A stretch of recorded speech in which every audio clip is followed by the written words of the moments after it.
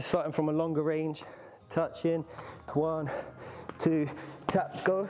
If you're in too close, we can fire the knee, but we're gonna drift out for this kick, and then as soon as I've got on the outside of their lead leg. Okay, next hand manipulation, I'm gonna use my rear hand. So again, starting from a longer range, touch in, touch in. On the third one, I'm gonna swap. As soon as I feel like my partner's starting to reach out, I'm gonna tap and change stance at the same time as I throw this sort of pouring jab. As soon as it taps off the glove, I'm letting it go. So this one's not gonna be powerful at all. So it's 1, 2, tap, go.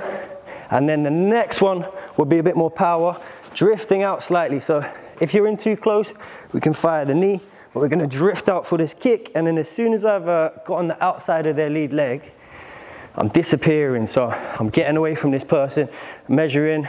You can even use a little push off to create the space here.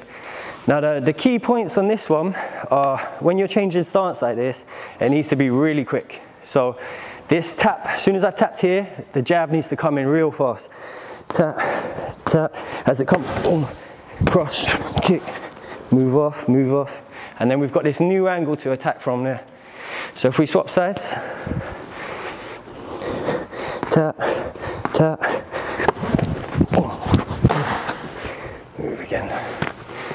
So we're trying to change hands with this one. If I'm always using this lead hand here, it gets a bit predictable. And then also, because my partner's orthodox, here as soon as I tapped and stepped, I've now got onto the outside. But this footwork here, as soon as it touches, needs to flow real fast. One more time. Tap, tap, hit, boom, boom. Move out.